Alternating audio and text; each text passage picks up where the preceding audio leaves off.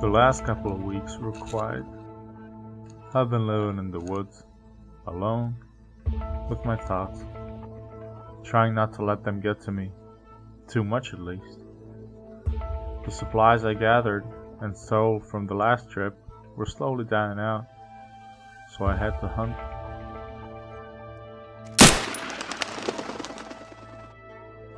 I had to be careful with the fire, but the nights were getting colder. Sometimes I hear them in the night, growls and screams echoing in the distance, and I wonder who's next, which poor soul. And each morning I feel a strange chill in my spine, like something's telling me that I need to stop this madness, the madness I have become. My memories of better times started to fade, and it was unsettling. Sometimes I'm having trouble remembering their faces, and in a strange way, I'm glad that my family is not going through this. I'm glad that they could not see the change in me. A living nightmare, that's what this was. There was just no end to it. Reliving the same bad dream over and over again.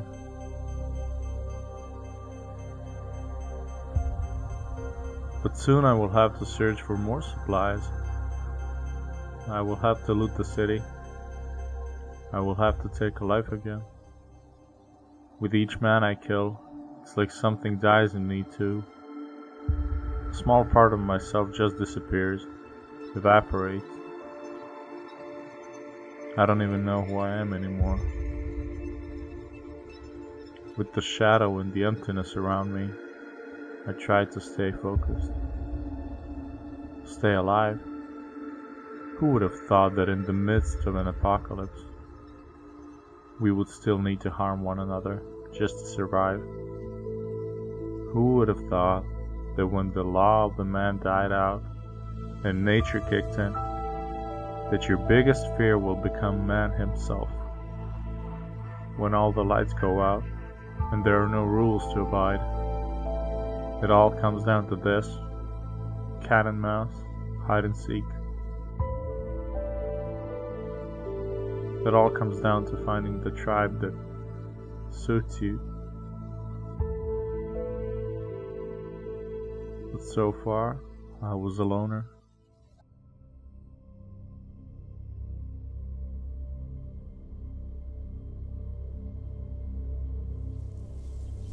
I woke up in an abandoned warehouse to the sound of a gun being fired. It sounded muffled and like it was not too far away, so I grabbed my sporter gun and came closer. I spotted 2 dead bodies on the coast, but I also spotted the bandit sniper, so it had to be done.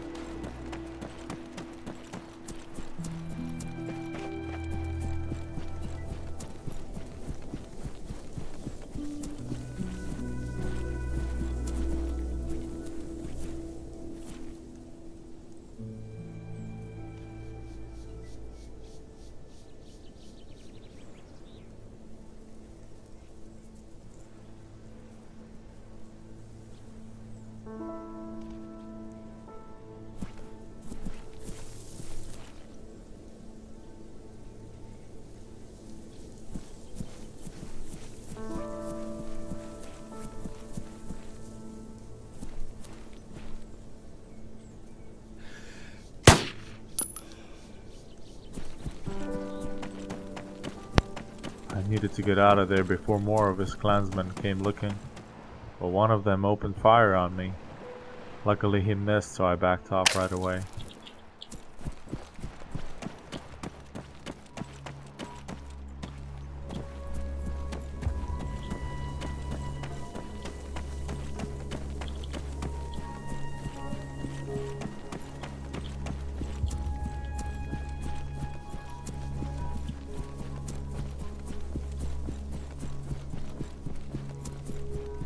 As I was running, I spotted him in the distance. He was tailing me, but not for much longer.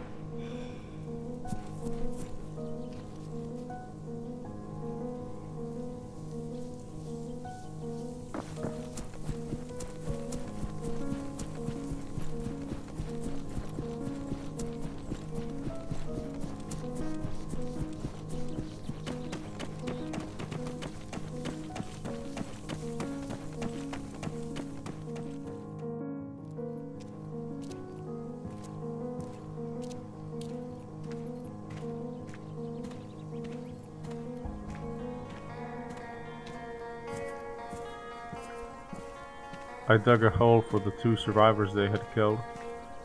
They must have caught him just as they were leaving a nearby town. So I decided to go there, see if there's anyone left.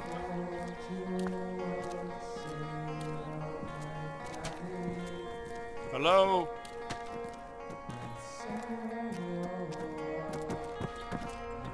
Anyone in here?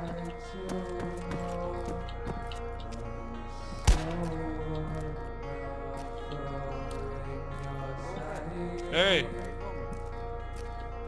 Hello? Yo, get inside, it's not safe, get inside. You from? Yeah, I'm from the north coast. I just came all the way down here. You need anything? You good? I can maybe spare some food for you.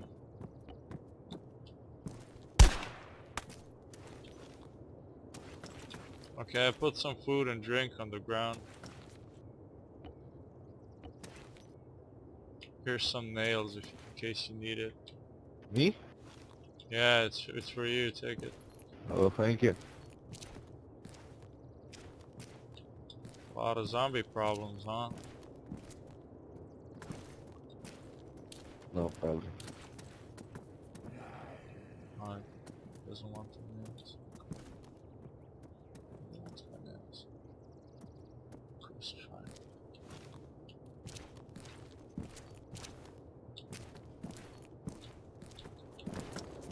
it. Yeah, we might want to get out the street. It's pretty dangerous here. Here, let me help you out.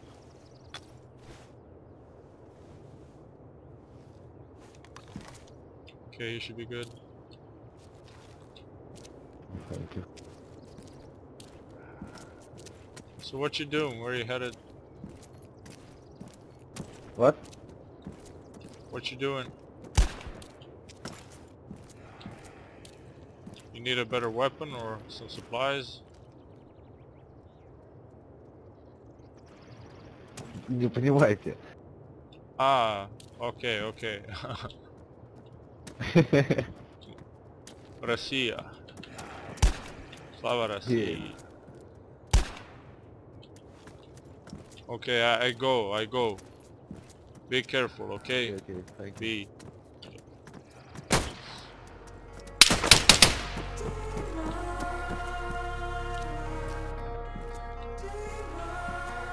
First I couldn't believe my eyes. There was actually someone who did not point their gun at me right away.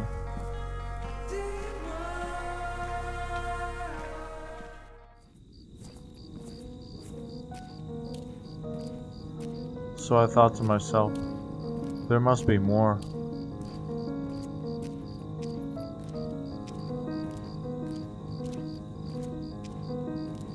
I have to get in touch with these people somehow.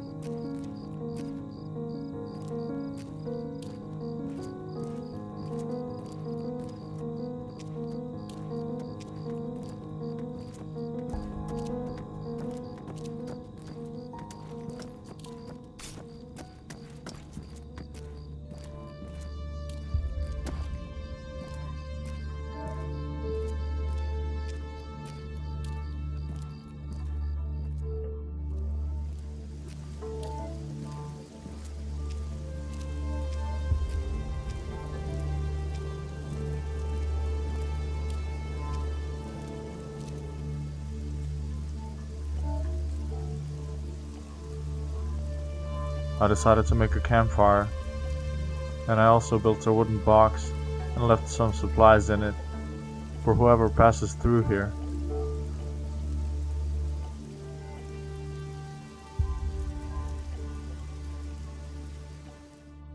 I waited a couple of hours, but no one showed up. I will come back in a few days to check again.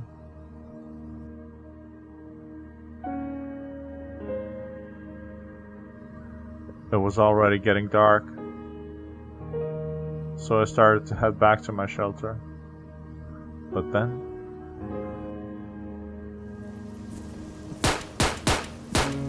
Putain de zombies de merde, y'en a encore combien de ces enculés?